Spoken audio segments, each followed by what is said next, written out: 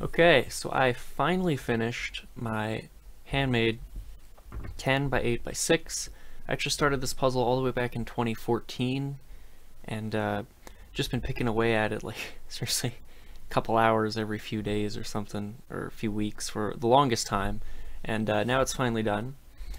This puzzle was made out of a Shapeshifter 10 by 10, obviously.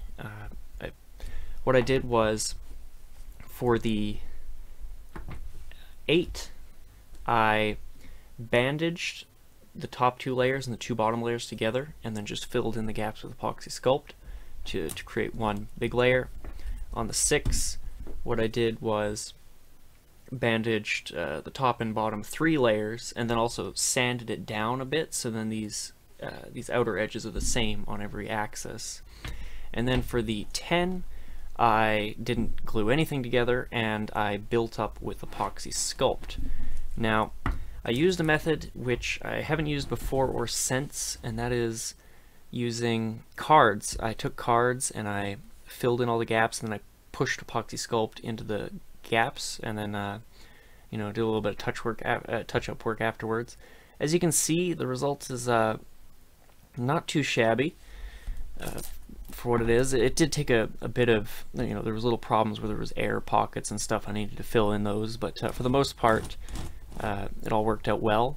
Now, this puzzle actually was not spray painted like most hand mods that I've done. What I actually did was, I just took some silicone lube and I just like rubbed it on all of the pieces. And for some reason, that makes the epoxy sculpt go from gray to black. So this puzzle isn't quite as shiny as if I spray painted it, but it actually, yeah, just putting a little bit of lube on all the surfaces of the pieces, and you actually get a fairly decent color out of it, and you don't need to spray paint. So it's kind of like eliminating a step. And I would have spray painted it, but I didn't have spray paint. So yeah, turning on this puzzle is not too bad. It's a little awkward to turn. It is very heavy, like significantly heavier than a 9 by 9 or the original 10 by 10, just because of how much epoxy sculpt on this thing. This thing, especially on these 2 sides where it was built up, it's just a crazy amount of epoxy sculpt. There we go.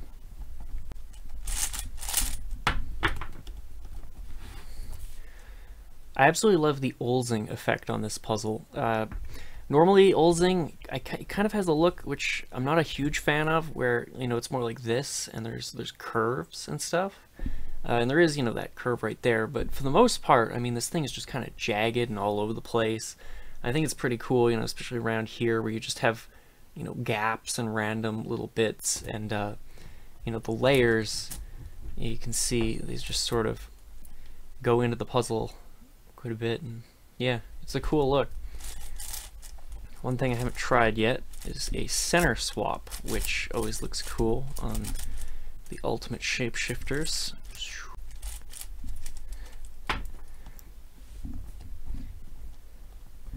There we go. That's about the biggest center swap I'm going to be able to do.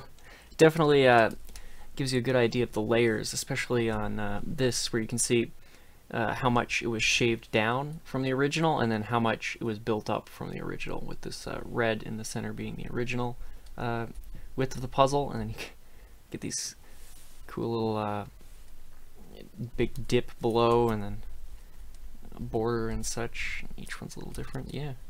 So it's one thing to do with it.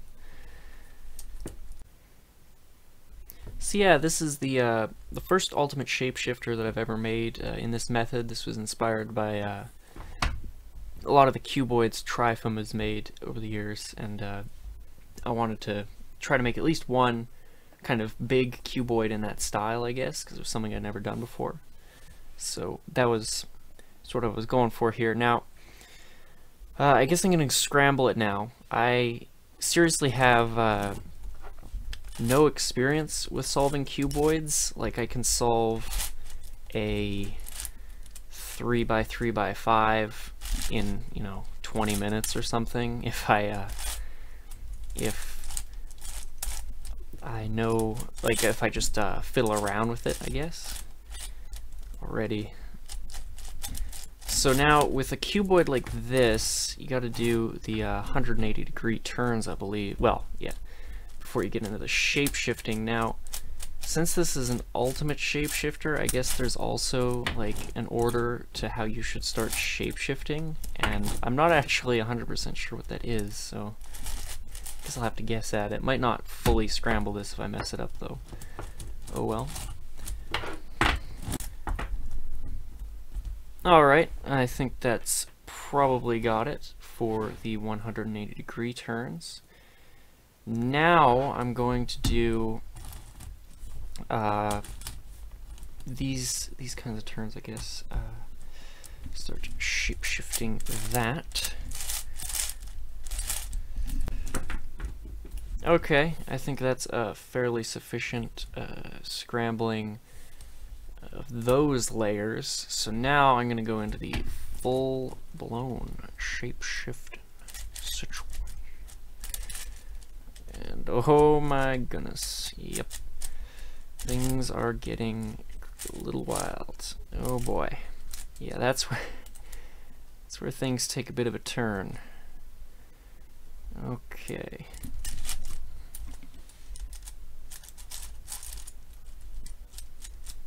God.